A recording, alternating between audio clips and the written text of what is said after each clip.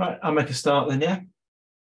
Yeah, okay. So, yeah, thanks everyone. I was asked if I could just give an overview of economic games, how we've used them in the past, and how we plan to use them continuing on with the research on blood and organ donor behaviour. So I'm going to do this. I'm going to say what games are and go through a few basic games. I know Sarah said turn cameras and audio off, but as I'm going through, if things don't make sense or it's not clear, just stop and I can go back and explain. You don't have to get through all of this. It's just to give you a flavour of what we do.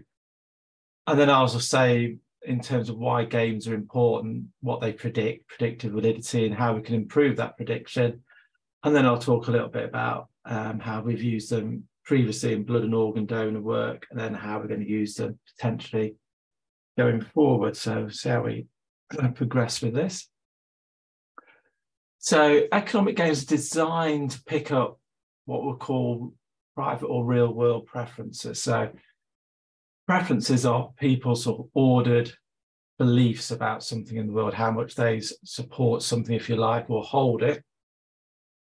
Now, true preferences can be influenced by things such as social desirability, reputation concerns. So if you ask somebody, excuse me, sorry, if they're a nice person, of course they're going to say yes. We know the sort of social norms and rules of interaction. So people always want to present themselves in a positive way. One thing we can do with economic games is to try and strip all those external constraints away and have the games played with strangers and completely anonymous, confidential situations. So you're trying to pick up people's private through underlying preferences without any external constraints. So the experiments are always run anonymously, they're always run as double blinds, as much as done as possible to reduce any external influence. We can then use games to identify real-world preferences, and here we try to extend the basic private preference games to include parameters that mimic real-world phenomena that we're interested in. Okay, so they have to represent the real world. Don't have to be exactly, but they have to represent it in such a way to give the game ecological validity. We have to show mapping to the real world phenomena, and to do that, we often use post-game questions to check that people believe the game is actually assessing the real world phenomena we're interested in, and can also see if the behaviour in the game also maps onto real world phenomena that we already know from sort of epidemiology data. And it also means we have to know the community or the domain we're trying to understand in a lot of detail to be able to build those games accurately. So with that as a background, we've got this distinction between public and private. So private preferences and real world preferences. I'll go through some basic economic games. I'm assuming zero familiarity with any economic game, so I will go through them and hopefully they should be pretty self-explanatory. So some basic games. So the simplest game is a dictator game. So here there are two players, they're complete strangers in the private preferences. All the decisions are made anonymously in confidentiality. The experimenter doesn't know the decisions. The only person that knows their decision is the person that made that decision. So here the power resides with player A, the dictator. So player A is given an endowment, a sum of money, let's say, for purposes for all these examples, let's say £10. And they're told they can give some, none, or all of that £10 to this anonymous other person, player B. In all these games, people are playing for real money. So it's not hypothetical. What the decisions that are made are instantiated and acted on. So player A can decide to give some, none, or all to player B. From sort of Homo economicus, the idea that people are utility maximizers, there is no reason under complete conditions of anonymity for player A to give anything to player B. So the prediction is they should take the money and run. It's anonymous, they should take the £10. What you find is on average, people give about £2 in this context, give about a fifth of their endowment away, okay? And then you can manipulate this game, you can change rules. So player B could go from being a stranger to being somebody you know, a family member. It could then be changed to being a charity. It could be changed to being somebody from your community, somebody from an outgroup, a different community to yours. So you can then use that basic game to see how the change in parameters influence the decision of player A. The ultimatum game is an extension to some extent of the dictator game. So here player A can give again some money from, say, their £10 to player B. However, the power in this game has now shifted and resides with player B. So player B gets the offer. So player B knows player A has got £10 and can offer them some, none, or all of that money. Okay. And then player B can decide to accept or reject that offer. If they accept it, they both get whatever player A has decided to give in terms of the division. Excuse me. If player B rejects it, both player A and B get 0. Okay. So from that utility maximizing perspective, let's say I'm player A, let's say Sarah is player B. If I offer Sarah 10p out of my £10, Sarah should take my 10p because Sarah is now 10p better off than she was a minute ago. Yeah. However, what happens in reality is people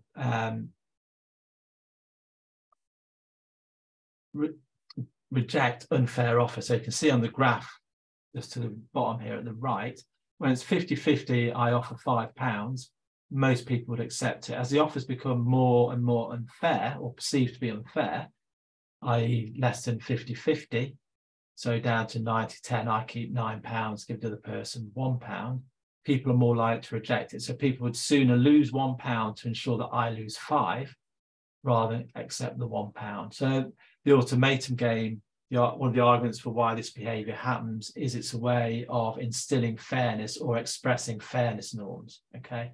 So by punishing me for not being fair, I might be fair on my next encounter with somebody.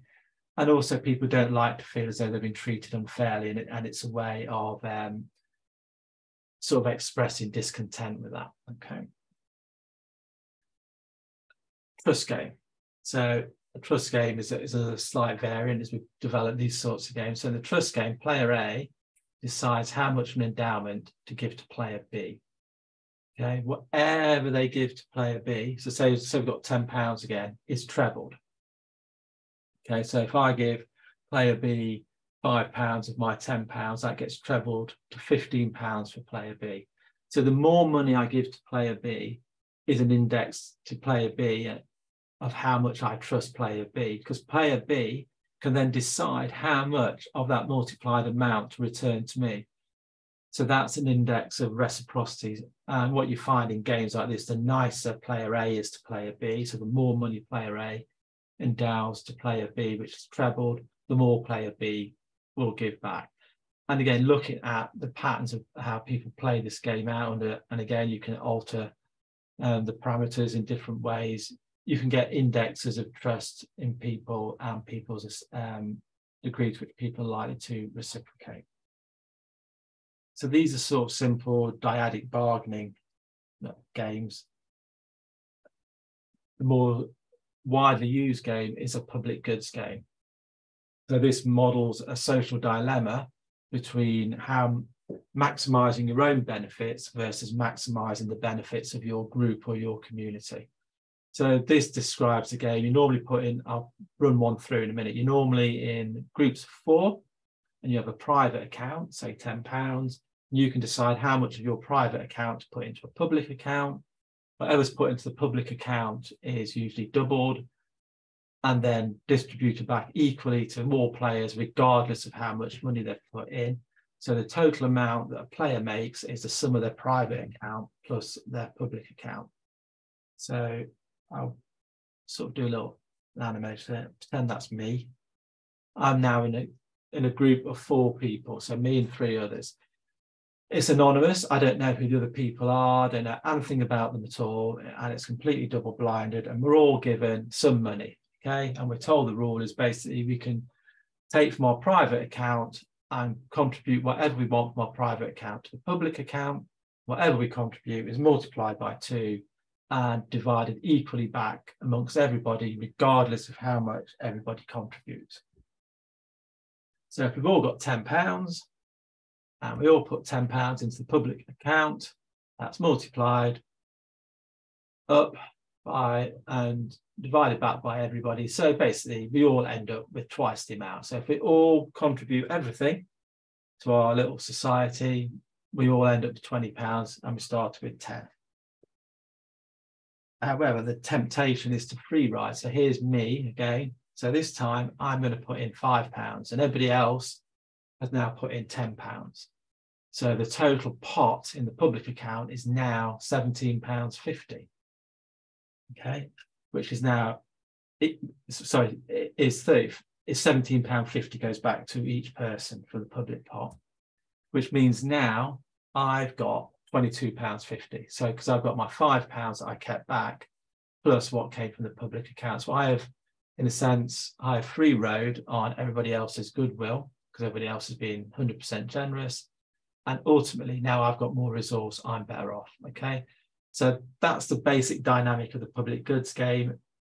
How do people play that out over multiple rounds? And we can manipulate, again, the levels of endowment, degrees to which people know each other in the group, and so on and so forth, to see how we can change or manipulate or understand more about how people solve that dilemma of self-interest versus selflessness.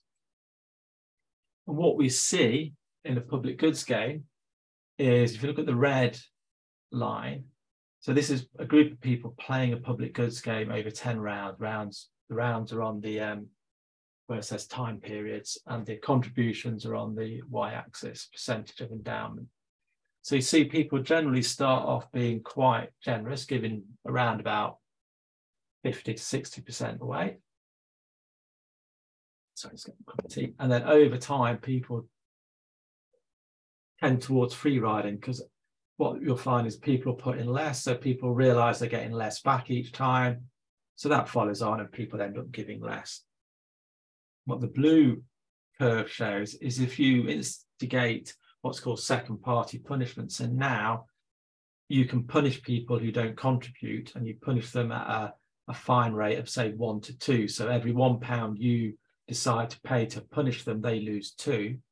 You see contribution levels go up massively, or more so than when there's no punishment, and up to 100% by the end of it. So the argument here is, we can see that free riding is likely to occur if there's no other social norm introduced. If we introduce a social norm where we can enforce cooperation through punishment of unfairness, we see this massive increase in contributions in cooperation. So again, the simple games allow us to sort of try and model different ways in which we can increase cooperation. Here it's through punishment, but it could be through use of gossip or other sorts of mechanisms. Another key finding from economic games is the notion of conditional cooperators. So the conditional cooperators are the red line on this graph. The black dotted line is what would happen if people were completely fair. So what we've got on the y-axis is your own contribution in monetary units, MUS, and on the y-axis, the blue line, average contributions of the other group.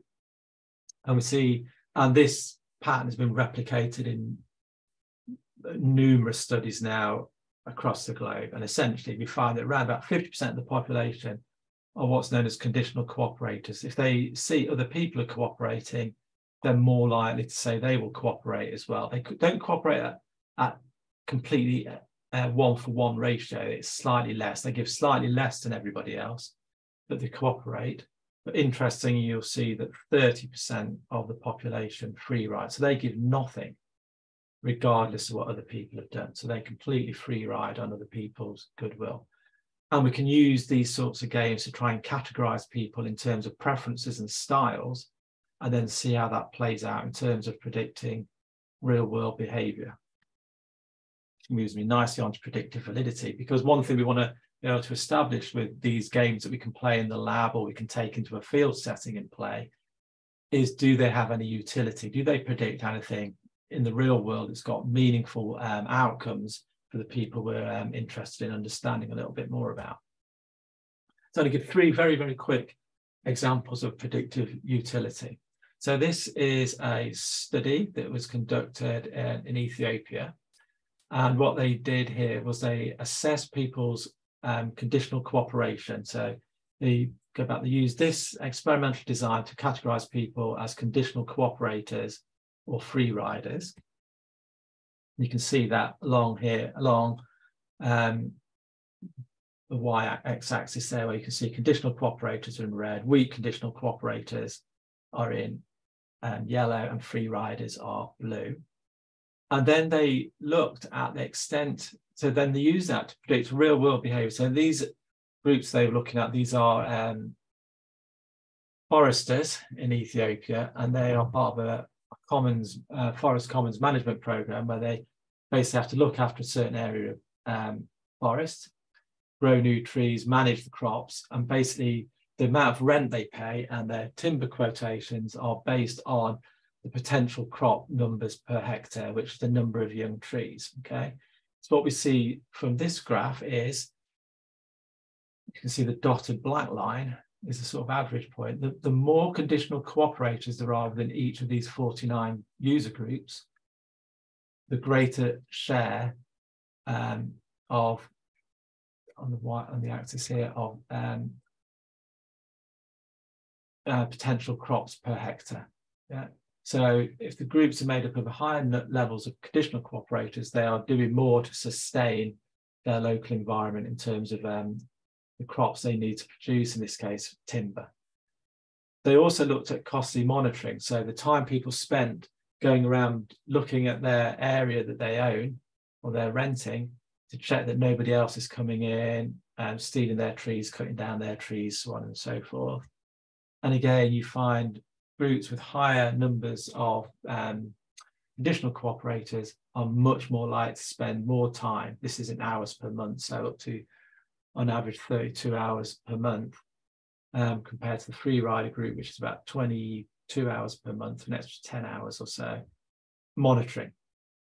So we can see this very simple decontextualized lab experiment or lab way of getting economic games to get preferences and divide people into these different groups does have some predictive, quite clear predictive utility in a real world context.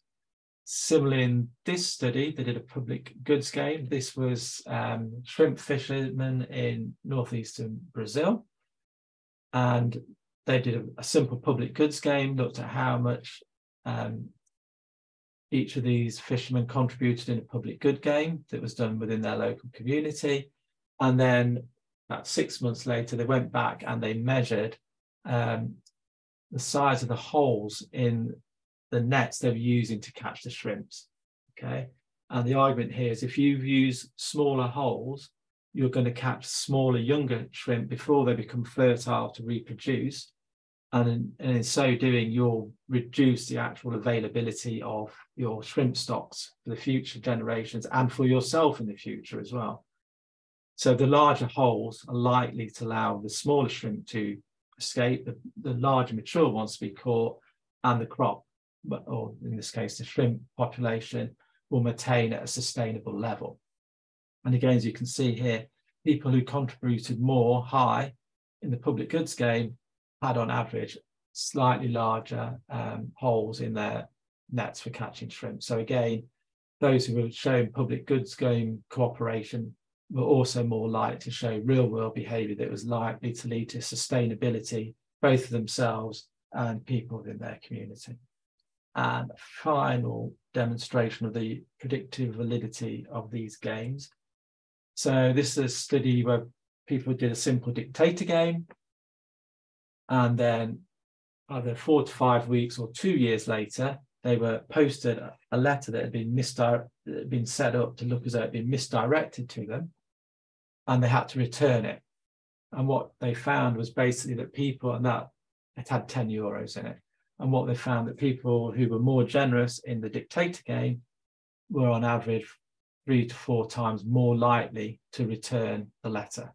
So again, and that's over a 2-year period. So you think you've got this very simple dictator game done in a lab. Do people donate some money or allocate some money to a stranger, predicting people's, in a sense, honest behavior 2 years later? So hopefully that sort of shows how simple these games are, but how they allow us to sort of close down and try and get people's underlying preferences, and how looking at those underlying preferences have some utility in predicting actually how people act and behave in real world contexts that are actually meaningful for their survival, especially in the first two cases I've given you. Principle of aggregation. We can make that predictive power stronger by actually grouping together people's performance across a number of games. So say we've got 3 games, game A, B, and C, a dictator game, a trust game, and an ultimatum game, or dictator game, trust game, and public goods game. We can have somebody play all those games, and what you would predict is somebody who is generous in a dictator game should also be more cooperative in a public goods game, and should also be more likely to invest and trust the other person in a trust game. So we should see a positive association, and that should lead to what people call the cooperative phenotype. We can identify people who on average are cooperative across a number of games. We can do it in a vertical way. We can have the same game, but we can alter how it's played. So we can have a dictator game to a stranger, a dictator game to a family member, a dictator game to a charity, and a dictator game to an overseas charity. And again, we should see if people are generous in one, they should be generous in the other. And then we can combine the two and we can have these multiple preferences. And indeed, that's what happens. So there's a large growing body of evidence now to show that's the case. So if you look at this graph and look at on the left as you look at it, I don't know if you can see my cursor, but hopefully you can, where it says PGG, TG1, DD, TG2, that's a trust game, donator, trust game, reciprocator, dictator game, and public goods game. And these are all clustered and grouped together to give what's called a cooperative phenotype. And then other studies have replicated this. This again is a trust game receiver, which is TGR, trust game sender, TGS, and dictator game. And these all correlate on what's called load on, or give a general factor, which is people who are generous in the dictator game are also likely to send more money in a trust game and return more money in a trust game. And that's also across games. So we see this cooperative phenotype. And this cooperative phenotype also predicts real world helping. So when it says game behavior predicts helping, the helping game here, proportion of helping, was they recorded people's behavior on the cooperative phenotype, split people into defectors, so people who didn't really help very much, people who helped a little bit, and people who helped all the time or contributed all the time in these dictator game and public goods game. And they looked at how much they helped an experimenter about 2 days later who was looking for help with another experiment. And again, we can see that positive association between performance on multiple games and willingness to help another person in the future. And it's been shown to influence people's, again, that cooperative phenotype, high correlations on these games. These games are all highly correlated with each other, predictive phenotype, and that predicts, in this case, beliefs about climate change. If we look at preferences across a single set of games, we can see here the index at the end is the aggregate across 8 different versions of the same game. As you can see, the aggregate predicts, in this case, blood donor behavior. Interestingly, and I'll come back to this in discussion if you like, the economic games are quite good at predicting blood donor behavior, but don't predict volunteering or donation of money. Okay, so how we use these games to look at blood donor preferences. So what we've been doing over the last 10 years or more, actually, and we're probably the only group that's doing this, is using economic games to try and understand the private preferences of blood and organ donors, as well as develop games to model blood and organ donor behavior. So in these set of studies here, we have blood donors and non-blood donors, and they played a charity dictator game, this CDG. So in the charity dictator game, we gave our donors and non-donors, in this case, they had £2 in 20p pieces, and they could give some, none, or all of that £2 to a charity of their choice. And it was a real decision. So whatever money they gave to the charity we wrote the checks and the money was sent to the charity. So they were giving money to a real charity. So as you can see in experiments 1 and 2, charity dictator game at the bottom, non-donors, both donors and non-donors are generous and giving almost all of it away, but non-donors are giving significantly more away than blood donors. So they're both generous, but non-donors are much more generous when donating to a charity of their choice than donors. But we had a hypothesis, a theory based on a lot of prior work that we've done, that actually blood donors are warm glow givers. That is, they gain some personal utility, some warm glow from the act of giving itself, regardless of the outcome. So we set up what's called a warm glow charity dictator game. And in economics, this is achieved, economic games is achieved by crowding out the generosity. So how we do that is we go back to the charity dictator game. Our person has now got their £2 in 10, 20 pence pieces. They can decide again which charity they want to give it to, but we now tell them we have given that charity £2 in 10, 20 pence pieces. And whatever money they give to the charity, we will take away from the money we've given. So if they give 40p to the charity, we'll take away 40p from the £2 we've already given the charity. So whatever money they give, they could give all £2, we'd take our £2 away. Whatever they give, the charity can only have £2. So that the act of donation itself is financially made null. There is no benefit of giving at all, yeah, to the charity. And the charity, all the charities then just got £2 at the end anyway. We're going to pay them anyway. So there is no reason to give other than to get some sense of warm glow, some sense of positivity from giving. So when we flip the game to a warm glow charity dictator game, we then see that blood donors now give significantly more than non-donors. So when the game becomes about personal utility, some warm, in this case, warm glow, we see this flip in behavior. So we get a behavioral signature to support all the other sort of psychometric and survey and interview work we'd done previously with blood donors. So it gives us another layer of evidence that there is somebody that warm glow is an important preference in a population of blood donors. We have done with blood donors and organ donors a thing called a third-party compensation and punishment game. In this case, our blood donors and organ donors are player C, the orange bigger head there, and they observe an interaction between players A and B. So player A has £10 and can offer some, none, or all of that money to player B, and they see player A make an unfair offer, £2. Okay, we know that will be perceived as unfair. There's a wealth of literature from the automaton game and the dictator game. We know that people perceive that as unfair. And well, obviously we do a validity check on that as well. And then player C has got £5. And again, they're always playing for real money. And they can now choose to do one of four things. Nothing, take their £5 and run. Punish player A. So for every £1 they pay, player A is debited £2. Compensate player B. So every £1 they spend, player B, who's been treated unfairly, gets £2. Or do a combination, do both compensation and punishment, which is obviously the most expensive option for player C. And because player C is not involved in this game, you know, you would expect that they should take the money and run. And what we find is people do compensate and punish.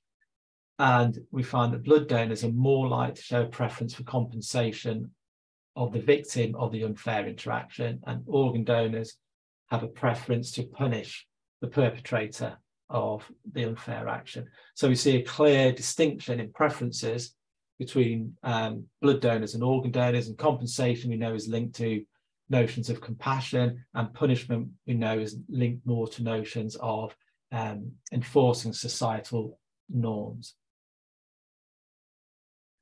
In terms of punishment behavior, in terms of now this is different to a third-party punishment. This is the ultimatum game. So this is when you've been perceived as being treated unfairly, whether you accept the offer, and if you reject the offer, neither of you get any money. And we can see here that blood donors are less likely to accept unfair offers than non-blood donors, which again indicates that blood donors have a much stronger preference for norms of fairness and equity. And the final one I'll do is in relation to organ donation. So there's been an argument, and we've put the argument forward as well, that posthumous organ donation is a costless behaviour, because obviously to the donor anyway, not necessarily to the families, but to the donor. So this studies were done under when we still had an opt-in policy.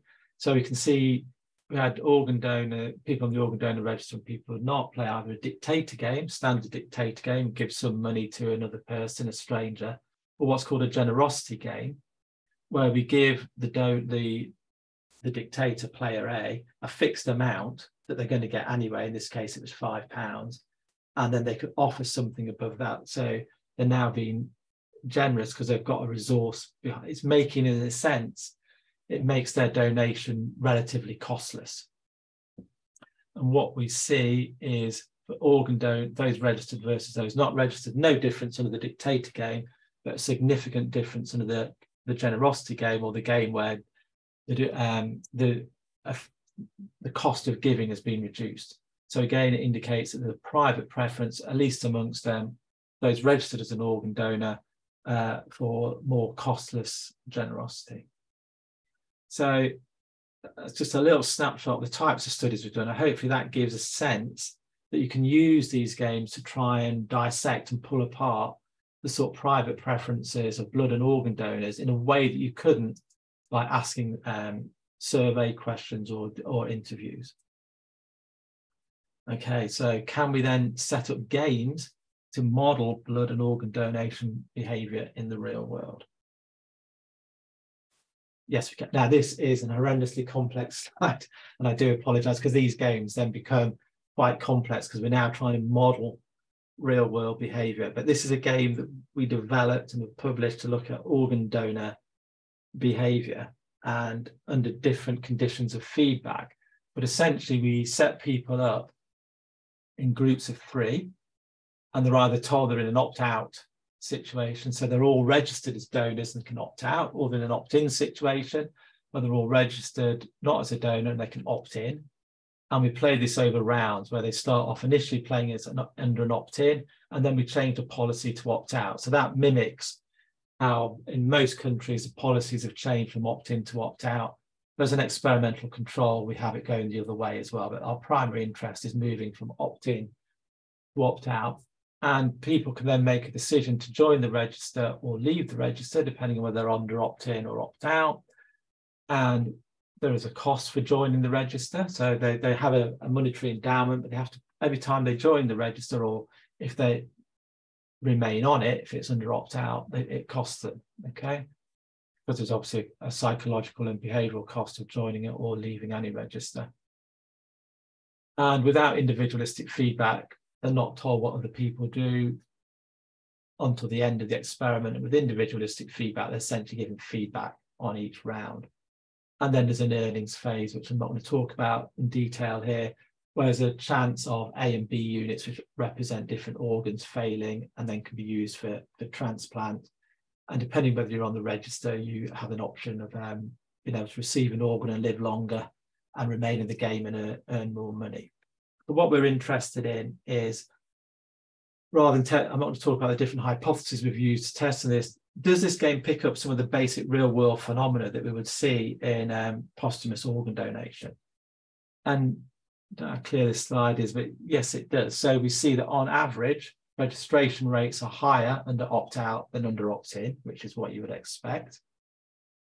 And under individualistic feedback, we see that under an opt-in condition, this is when people get feedback after each round, so they know what everybody else is doing, you see higher registration rates.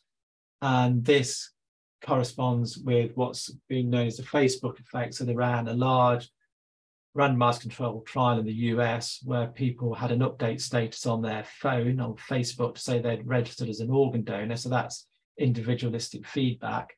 And what they found was when people could do that and update their registration status, the number of people registering as an organ donor under opt-in the US went up dramatically. So we mimic two of the key epidemiological findings that have been shown in the literature. I'm going to skip the next slide. I'm happy for those that want to talk about it. That's just going through differential effects of different types of feedback. But I think for the purposes of what I want to talk about today, we don't really need to go into that. I just want to show we can get a game that does work. And this is, we've now developing a game to model living donation, living kidney donation, which we're just running first studies on now. And we are developing a game in a similar guise to model blood donor behavior. And these games take a long time to develop. So this is in its early stages. So I'll be interested in your feedback. So say, for instance, that organ donation game, that took us probably about a year to develop, and the opt-in and the living donation game we've probably been working on for well over a year off the back of the deceased one to get it right. But this is basically how this one works. We'll be an eligible donor pool. And from that, we'll set up smaller communities of 10 people who will play a round over 20 rounds. Be randomly selected. There's a potential that in this game that you can need blood, not get blood, and that can lead to you leaving the game in this in the sense that you die, you don't get blood to treat you, and then you're replaced from the eligible donor pool. So the community always remains at 10.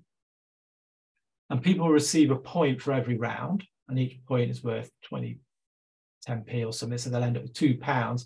So if they're a non-donor and just don't ever register, they will end up with the maximum amount or amount of money, but they run the risk because there's a probability that they might need blood. And if there isn't any blood, they don't get transfused over 3 rounds, then they leave the game and they leave with nothing. So that's to model the idea that this notion of future reciprocity, that people are donating partly to ensure that there's a sufficient supply of blood. And if nobody donates, there is no blood. So it allows us to be able to model scarcity. There's no reciprocity. If you receive blood, you can't donate, which also models what happens in the real world. There's independence of rounds. So if you donate 1 round, you don't have to. So if you register to donate in 1 round, you don't have to in another round, and then you can in the round afterwards. Again, just like in the real world. There's a cost to donation, which are going to vary from being small to high, depending on what happens to you when you donate, from very little inconvenience through to feeling to model unwell, 2 points. And they will happen at specified probability that matches the probability of those events happening in the epidemiological data that we already know. Blood will have a shelf life, because we know it doesn't last forever, so it will last for 1 round. We're debating whether that might be 2 rounds. And then there'll be a need for blood. So there'll be a probability that one of the players will need blood, okay? And that will either be a small need or a large need. And they will be transfused if there is enough blood available. If there isn't for 3 rounds, then they will leave the game, and that'll be their end, and they will end up with nothing. So it's trying to pull together all the features that are in normal blood donation and put it into a game context that can be played over a number of rounds. And this allows us to test novel hypotheses. So we can set up something. The nice thing about games and experiments is we can set up things in the lab that can't happen in the real world. So we can set up a situation where somebody can donate but can never receive. So, this model pure altruistic preferences, okay? So in the standard condition, people can both donate and receive, and obviously once they've received, they can't donate. But in this context, even if they haven't received, they can't donate. So would they continue to act as a blood donor if they knew they could never benefit from it? We can combine preferences. We can look at people's warm glow preferences, their conditional cooperation preferences prior, and then have them play the game and see if different people who bring different preferences to the game test in different ways. We can rapidly test different interventions to see if they influence people's registration or donation patterns. I've got an eye on the time. I'll do 2 more slides, and then we'll finish, which should leave about 15 minutes for any questions.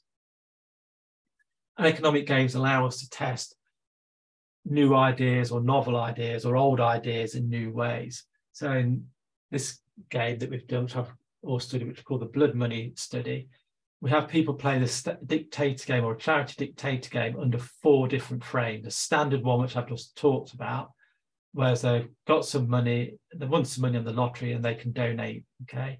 One where they've actually earned the money themselves and can donate. One where they're told they've been paid cash to donate blood. So these are just hypothetical frames, and they can choose how much of that to donate. And one where they're told they're being given a gift voucher for donating blood and how much they can donate. So this is set up to test the idea that there's some notion of that blood donation has an intrinsic motivation, that people do it because it's an intrinsically good thing to do, in which case, when you get given money, you should donate it all away. You should distance yourself from that donation. We've run this study, studied and run reasonably globally. We've done it in a number of different countries and aggregated data across those countries. And that's what we see. We see when the endowment is framed around money and cash for money, a higher proportion of people want to give away, but that is still only around about 60. It shows that 40% of people, blood donation is not an intrinsically motivated behavior. And that's important as we start to think about incentives for donation, and particularly incentives around plasma donation. So again, we can use the games to try and pull out and get more precise estimates of preferences around blood and organ donation that we just couldn't get from any other method. So it's not saying economic games should be used instead of, it's another tool in the arsenal to actually work out donors' preferences and motivations. And if it all works well, it should correspond with what we know from survey and interview data, but give us much more precise estimates. And I think I didn't do a slide that said thank you, but thank you. So hopefully that's given you an idea of what these games are, how we've used them in the past, and how we intend to use them in the future. So happy to take any questions or comments.